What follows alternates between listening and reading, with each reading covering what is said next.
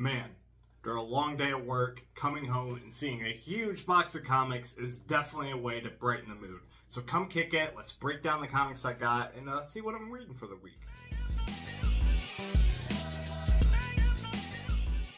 What is up, all you beautiful legends? I hope you guys are having a great week and happy Tuesday. Welcome to another unboxing from ABX, my online LCS, where I show off my new comics, but not just that. I break them down, I talk about the stories, I talk about why I'm enjoying them a little bit, and hopefully you guys can take something away from me there. So I already got this box pre-cut, so we're going to do the kind of magical box opening.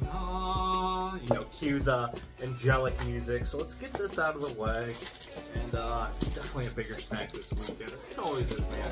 So a couple more little ABX Comics and Games wristbands, little, whatever they're called.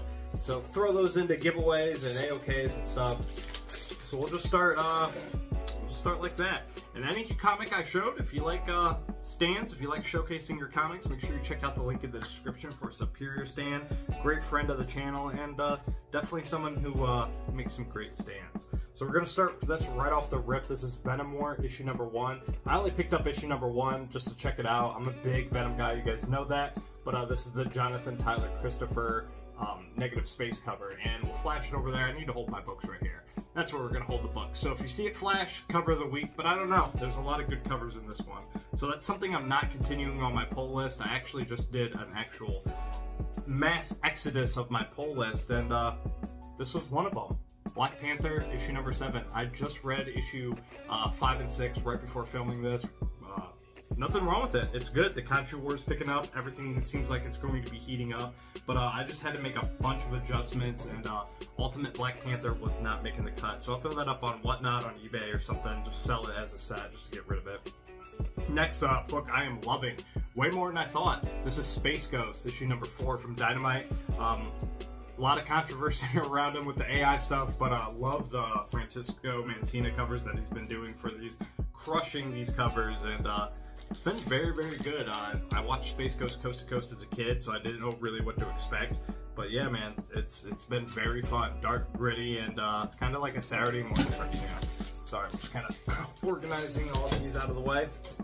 Next, this cover's so dope. Miles Morales, what are we on, 23? Yes, 23.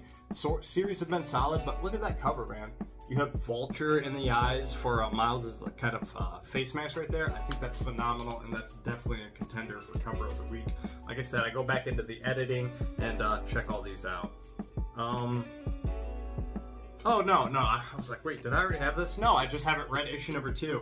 But issue number 1 was 5 out of 5. That's kind of how I do my grading scale. I do reviews on IG, so make sure you guys hit that description and follow me on IG if you want to see these comics broken down even more. But this was a 5 out of 5. That's how I do my scale. The first issue, like I said, falling in the love on a path to hell. Man, I fell a little bit behind. I haven't done too much reading. I was doing a lot of filming and stuff. I got the channel loaded up with content, so all this week going into next week you guys are going to see a ton of stuff. So I need to catch up on reading, but issue 2, issue number 3 should be phenomenal.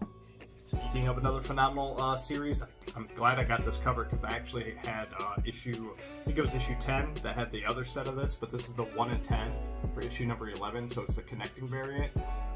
If you ain't reading Transformers, man, you're missing out. Energon Universe has been off the chains, but Transformers has been absolutely phenomenal. Danny Warren Johnson, Mike Spicer, and Jorge Corona are just crushing it on that book. Another book I really hope that picks up, but it's only $2.99, so you can't complain. Gunslinger. This is issue number 34, and I really love this cover. It's a very simplistic cover with Gunslinger in the background. It just needs to pick up, man. There's a lot of stalling going on in the Spawn stuff. Ever since Spawn 315, he lost all his powers. So we'll see how things kind of turn up. Sorry, I'm just going to flip these all around. Speaking of Spawn, oh man, this cover's phenomenal. I forget who did it. Man, it's so dope with Spawn and Redeemer on there. Look at that. That is fire. Let me get this out of the way. This definitely has a chance to be cover of the week. I mean, let me get real close on that. Sorry about the glare. There we go. I love that. That is absolute fire. I think it's cover B. Scorched. What are we on? Issue number 32. It's wild to think when these series started, I did not think they would be running for this long. Another one. Axed it. Cut it. I know it's only 6 issues, but I'm not going to keep reading it. This is Scarlet issue number 3. I'll keep them because I collect the Energon universe, and I have all the 1 in 10s for Scarlet, so that's why I'm collecting. But man, it's just not for me. I'm not a big G.I. Joe fan, so or guy. I haven't read a lot of G.I. Joe, so it doesn't really resonate with me like it should, so I'm out. Another book, I need to read issue number 3, but this is from Scotty Young, and again, doing the artwork is Jorge Corona. Ain't No Grave, issue number 4. This is 6 issues, but man, so much fun. Main character, she's dying, so she's trying to basically battle her way to kill death and beat death. You watch Comic Tom, you watch the trending top 10, this book was actually on there. Issue number 1 of High on Life. It's about a video game, it's from the creators of Rick and Morty. I know there's some unfortunate circumstances that came with them. I can't talk, man, I'm all over the place. But the comic's fun, the game's fun, so I recommend checking it out. All the guns talk, it's wild. If you're a fan of Rick and Morty, it's wild. Like I said, High on Life, issue number 3. Issue number 1 had Steve Buscemi in it, so what can you say about that? I'm nervous to read this book, man. If Barney dies, Jeff Johns, I'm coming for you, bro. This is Geiger, issue number 5. We left off with a big cliffhanger. Tariq was actually wounded pretty severely, and Barney was hurt, and he's bleeding out on this cover. So, man, I know it's going to be a heart-wrenched issue, but Geiger is firing on all cylinders. So we got 2 more in here. I'm going to burn through these so I don't take too much of your time. Almost dropped these. Do I have these on the sticker, the hashtag sticker people board? No, I just got the regular AVX. So this is a new AVX Comics and Games. Shout out to all the sticker people out there. So let's go foily one. So I got to get that on the board. Always love to see that. So let's burn through these, and because I still got 1 more stack. Absolute Power issue number 2. Only reading the main cover, or main run. This is the Tyler Kirkham cover. I'm pretty sure. Yes, Tyler Kirkham smashed this. Absolute Power. It's been fun, but I don't know, man. Event books just aren't for me. I don't want to read the tie-ins, and it really throws things off. Who was this? Gabriel Dell'Otto, that is right. Batman issue 151. Again, Batman's been solid. I'm gonna read issue number 1 or 2 of Absolute Batman, but I'm pretty much just sticking with the Chip Zdarsky. That's what I've been reading since the start. We're gonna keep reading it. Kaiju, you know it. I love it. Godzilla, IDW, Godzilla, There Be Dragons, Sons of Giants, issue number 2, Kaiju on Kaiju. It's Pirates and Godzilla, man. Continuation of the first one. I'm definitely curious to see how it dives more into the history of the cult of Kaijus, I'm pretty sure. Pure cover by, this was a reprint, but I got this for Lady Durr. She's a big Beetlejuice fan, so this has potential to win cover of the week as well. And it says, I forget, House of Secrets issue, I forget, man. One of the House of Secrets, man. I'm so bad at older comics. It's Showtime at the House of Beetlejuice.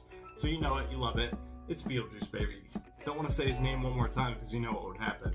So we're going to pop that up right there, and we're going to keep moving. Green Lantern issue number 14.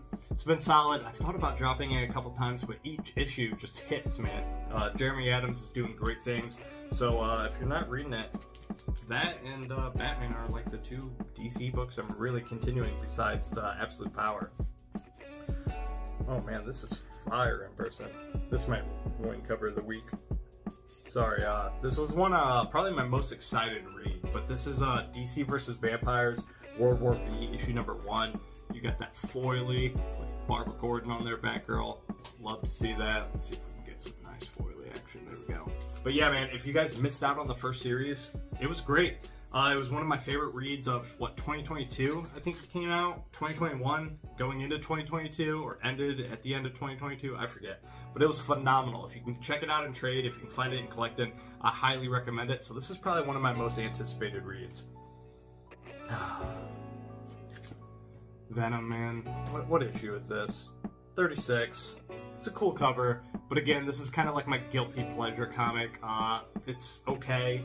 I'm at the point now where I'm just going to continue it forever until, I don't know, we get to something new.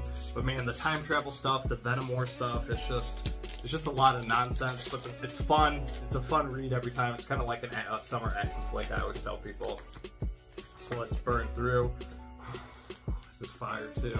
King Spawn, issue number 36 from the man, Kaibar. Met him at Heroes Con, met him and his wife, Italian artists. They were phenomenal. I got to talk to them, chat it up. There's a video on their channel. I might flash it here or something. But yeah, go back and check that out because they are awesome.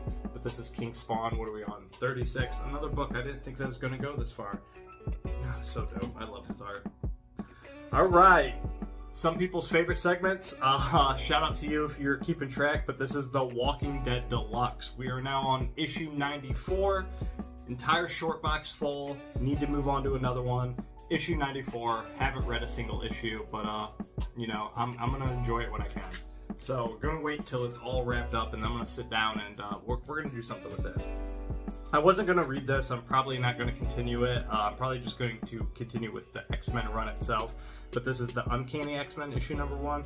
But after seeing this cover, or like a picture of this posted, I grabbed it. I'll check out the story, but like I said, we're not gonna see it. Let's see if I can really zoom in there. Sorry about the glare. Yeah, you're not gonna be able to really zoom before it gets blurry, but it's all the mashups of all these characters. It's so dope. So if you see this in person, definitely check it out, because with that logo X on there, I love that. I'm excited to read this. The Ultimates issue number 3. This was another book I thought about dropping. It's only 6 issues, but shout out to Mike the Spider Slayer. Shout out to a couple other people that read this book. They gave it a 10 out of 10, A+ book. It was their top pick of the week, so I'm very excited to see where the Ultimates kind of go. So this is the Ultimates issue number 3. 3 more books. Got this for cover by, just for Lady Durs. Spider Society. What is this? Enter the Spider-Versers. Dude, I'm so over Spider-Man and all the Spider-Verse and Edge of Spider-Verse. Besides like the Miles Morales movie and stuff and the animated, I'm out. I'm completely out. That was just a cover by. Moving on. Wow. J. Scott Campbell, bro. Look at that magic. Speaking of X-Men, issue number 2. I'm very excited to read this. Ryan Stegman. Art. Kills it. It's just a dope cover, dude. I'm gonna have a hard time picking cover of the week, so let me know down in the comments if you guys agree with me. And then finally, what are we on? Issue 8. And I finally have a copy of this, even though it's a reprint, foil, whatever you want to call it. Nice, man.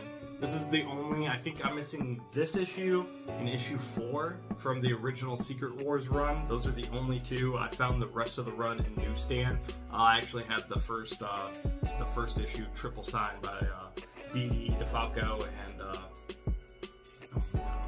throwing a blank. B.D. DeFalco and Shooter. Oh my god, man! I've recorded 3 videos today. It's probably the brain fog, but I'm excited to finally have that, and maybe one day I'll definitely have the real one. So that's it. Let me know what your favorite was. I have a ton of reading, big old stack. Make sure you guys check out the links. Check out ABX Comics and Games. Check out Superior Stand, and just stay up to date with me on Instagram. There's a lot of fun things, a lot of things going on with the channel, a lot of new big opportunities coming up with me. So make sure you like, share, subscribe if you're new. Check out the playlist. I do appreciate you guys. Tons of content, and I'll see you later this week. Stay legendary until then, and of course, I hope you guys always find what you're looking for.